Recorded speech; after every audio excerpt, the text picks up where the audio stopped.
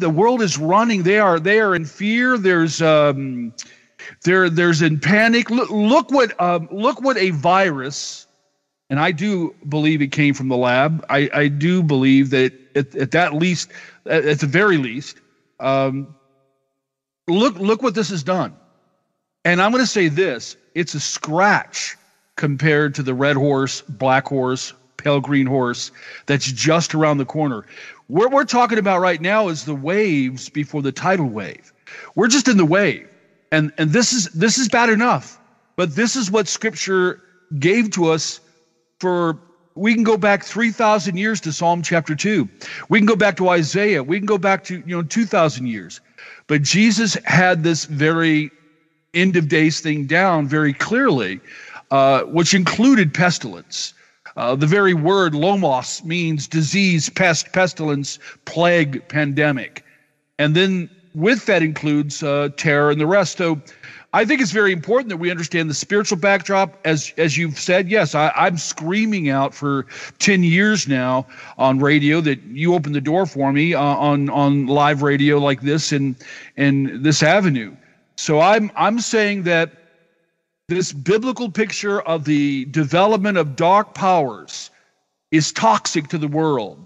That agenda is, what we see as far as deep state, that's nothing compared to the deeper than the deep state, the mysterium, the shadow system that the book of Daniel, book of Revelation 13 talks about. So this right here should be a massive wake-up call to the world. It should shock the world and shake the world. We're not seeing the world turn to God, and we're seeing the world in confusion and blame shifting and everything, and we're going to see more of that. But Steve and Doug, my biggest concern is this is a scratch. This is a wave, and the tidal waves are coming. As you just mentioned, the unprecedented hope Jesus brings. Now is the time. The darker it gets, the greater this light of Jesus, the truth, victory over death, seeing God face to face, indestructible immortality, knowing this. So we have that explicit message to preach in power. I also believe, as much as I believe the dark side is going to be operative beyond any scale in all collective human history. This goes way beyond the Old Testament, what we're dealing with now, and what we're going to be dealing with. So, but we got to remember too, God is going to respond. Two witnesses. Think in terms of what God's going to do, including the wrath of God unleashed on the beast kingdom. I've emphasized the four horsemen, seal 1, seal 2, seal 3, seal 4. Seal 5, the slain, the martyrs from the red horse, black, all that occurred. Look at seal 6 and seal 7. Here God gives us a picture of the satanic elite, the eyes wide open, shut, those kind of people. They're going to be hiding in the rocks. They're going to be in great fear. See, they know this dark side. This dark side knows their time is short. All of this is about them trying to save their tail. They're trying to save what they have because they're moving it all the way to Armageddon. They want to stop Jesus because in his return, he's coming to do what he said he would do, annihilate all of this. He's going to end this. Doesn't anybody want this to end? Death to end, disease to end, pedophiles to end, rape, all of the war stuff, all the corruption everywhere. Don't we want this to end? Well, that's in the hands of Jesus, as you said, Steve. We have to understand again, the church, and I'm saying this as a pastor that loves the body of Christ, and I'm in the body of Christ, but for 40 years, I'm saying there's been a massive disconnect on spiritual warfare that would have training, teaching, prophetic teaching. When I go to conferences, we've been to 120 conferences in 10 years, 10, 11 years. I constantly ask everybody, how many here know what your authority is in Jesus? Luke's Gospel, chapter 10. Over 90% did not. How many here know what the content of the red horse, not just say the red horse, but what is the content of that prophecy? It has everything to do with us, everything to do with the first broad strike when the Antichrist is released. Steve, I'm telling you, 99% did not know. So this lack of the power of the Word of God is what brings the lack of the power of God. It's like what Jesus said at one time to dead religion. You neither know the word of God nor the power of God. Now, what we need to do immediately, this is good news, we can immediately stop all this skimming of Scripture and skimming of our lives. We are to be the most supernaturally empowered, faith-filled, incredibly hearing God, doing great exploits even, as the book of Daniel refers to the end of days. There's going to be believers that are going to do great exploits and tremendous things are going to be done. But it's a double-edged thing. On the one side, the worst of the worst, and I'm going to say it again, hundreds of millions to the point of 2.8 billion are going to die in less than a 7-year period. Maybe a 3.5-year period when all this breaks loose. So when we tell everybody what you're experiencing now, as bad as it is, it's just the little waves. You're looking at the little waves, or maybe like the tsunami, like the tide, where all the water is sucked down. There's just movement. We're looking at the movement, but look further out, just a little ways away, connected to all this is the massive, massive tidal wave. So, Steve, Doug, urgency. The power of the gospel is the same. Jesus is the same. People can get healed today. There's no question. We've dealt with so many demons over the last 40 years. I'm sick of them. We know astounding authority. We know what we're all about. The body of Christ, the gates of hell are not going to prevail. Whatever's coming out of them, we must understand who we are. And I'm going to say again, we are the most empowered, backed, supernatural people on the planet beyond all of what I've seen in the underworld. But they are here. They are here. And because millions will embrace the lie, that becomes the gateway. That becomes the right. We're talking not only the release of the Antichrist that brings wave after wave of their plot and plan. It's that side that opens the abyss. It's that side that pushes towards Armageddon. It's their idea. And in all these cases, God limits, God strikes, God hits, and ultimately, praise God, annihilation of this. God keeps setting up the world. Even when the flood of darkness comes, God strikes back, God draws, God sets up the world for salvation. And that's the news. What I want to say about the body of Christ and being a local pastor for 30 years too, and I've been doing this now for 14 years outside of that, what we realize now is that the church has been, as you mentioned, Sardis was a dead church. We got to understand biblically that's a possibility, dead. So the dead church, though, is where no works of Jesus, no power, no demonstration, no reality.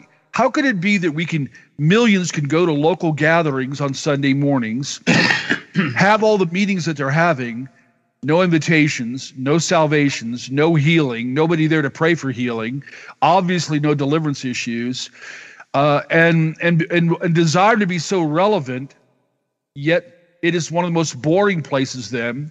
So when we walk into a church and there's no expressed manifest presence of the Spirit of God, there's no interaction joyfully, there's no joy of the Lord that is our strength, there's no invitation and 25 people getting saved, no 35 altar counselors to pray for healing, give a word of knowledge, pray over individuals, nobody there with authority to cast out a demon, no demonstration. Here's what I've been saying, and I have a new book that's supposed to be coming out right now in the context of all this called Becoming the Powerhouse God Intended.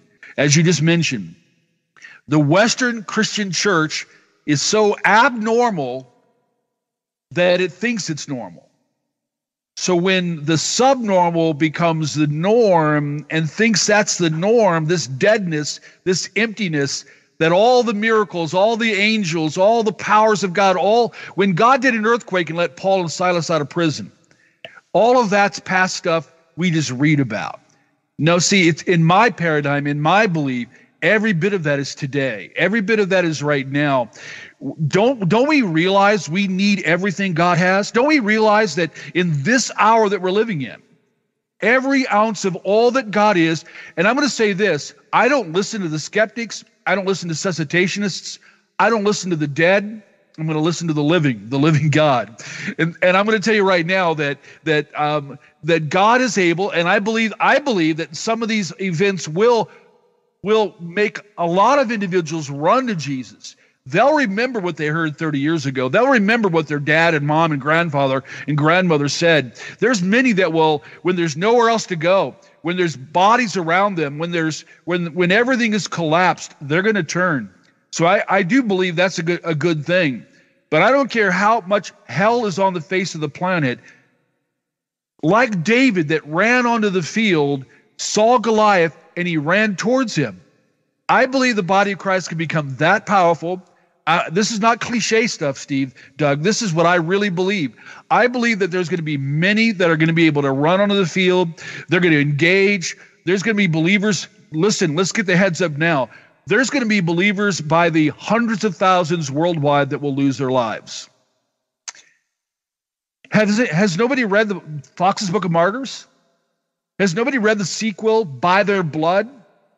I'm not running out the street saying, martyr me. I didn't chase down Satanists and have guns put at me and knives put at me and, blood brought to my door and doorstep and everything else over the years. Psalm 91 is true. God has protected me all these years. That underworld doesn't think anybody's going to come after them. I say the body of Christ raging in the power of God, becoming bold as a lion, like that picture of that lion. I love the picture of the lion because the righteous truly are as bold as a lion. Let the scumbags run. Let those demonized and maguses and wizards, let them know that we're coming for them.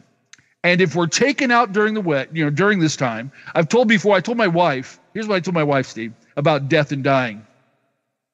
If for any reason God permits and they get me before it's time, I've always felt I'm going to be here to the very end. I always felt that way. I still do. But if they get me, I just want the only thing I want everybody to know is I beat you. I got there first. I'll see you in a little while. We've got to realize how real this is. Yes. So when we talk about Red Horse, let me mention this again. The book that I've written, Black Awakening, Rise of the Satanic Super Soldier, it's over 600 pages. It is about Psalm chapter 2.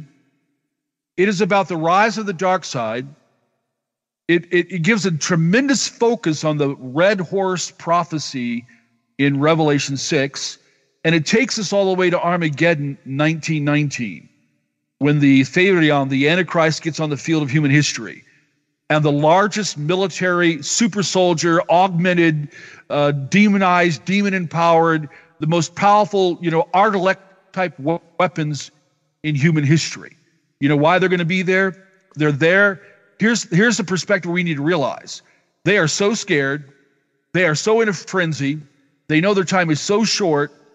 The entire reason for Armageddon is to try to stop what they know is going to happen. They're going to be annihilated. They're going to be ended. Chapter 20, Revelation 20, Satan is going to be chained by one singular angel, thrown into the abyss for 1,000 years. This is our victory.